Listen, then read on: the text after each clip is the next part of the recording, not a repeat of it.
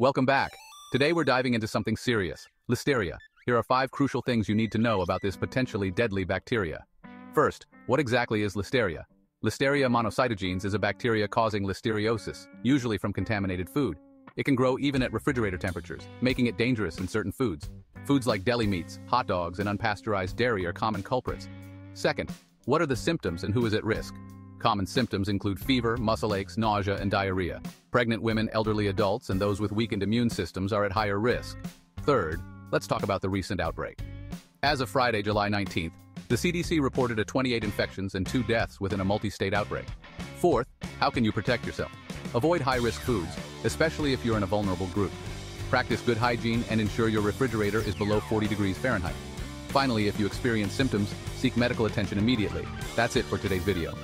If you found this video helpful, give us a thumbs up, share it, and subscribe for more updates. Thanks for watching.